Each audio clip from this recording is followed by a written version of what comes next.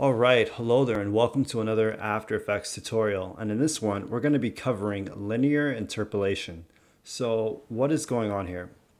So here we have a composition and I have this ball that is just bouncing back and forth, simple animation.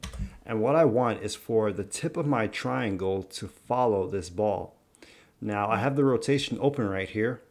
And if I try to, say, like do an expression and then pick whip this to the X of my ball, and I played it back, notice that it just spins out of control because we are simply raising our rotation and it's looping. So this isn't gonna help us.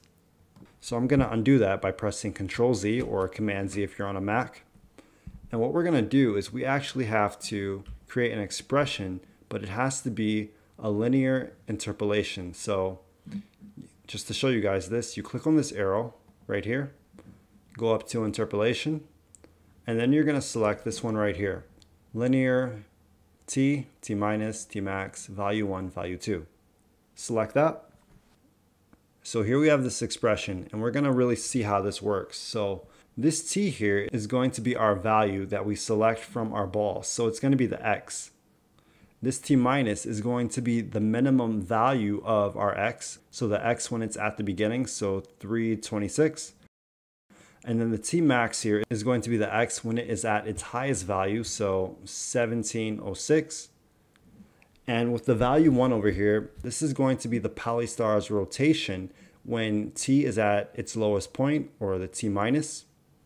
And with value 2, this is going to be the rotation of our polystar also when t is at its highest point. So let's fill these in. So what I'm going to do is I'm going to open up my expression, get rid of this t here, and then I am going to pick whip down here to my position on the x. And then we're going to go over here to t minus, and we're going to find out what x is at its lowest point. So it's 326. So I'm going to open this up and write 326. Okay, good. And then we have to find out the t max. So the ball when it is at its highest point. So 1706.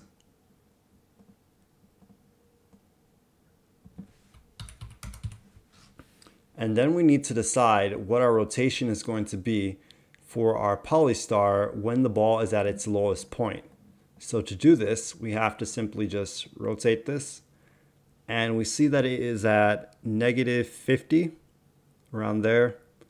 We'll do -47. So I'll write -47 for the lowest point, value 1. And then we're going to go to its highest point right here. And we're going to rotate this as well to right about there. And we see that it's at +47. So this is going to be our value 2.